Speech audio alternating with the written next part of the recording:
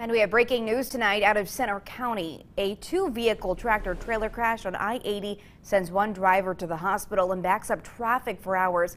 Our David Kaplan is live on scene with the latest. David.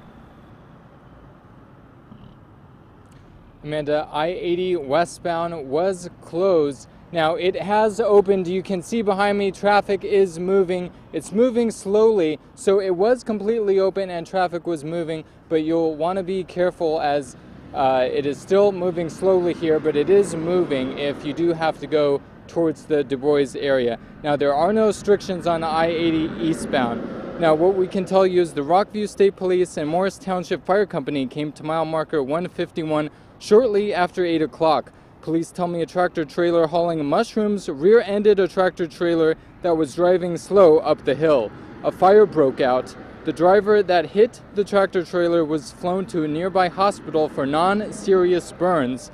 The other driver did not have any serious injuries. Fire crews put out the fire quickly.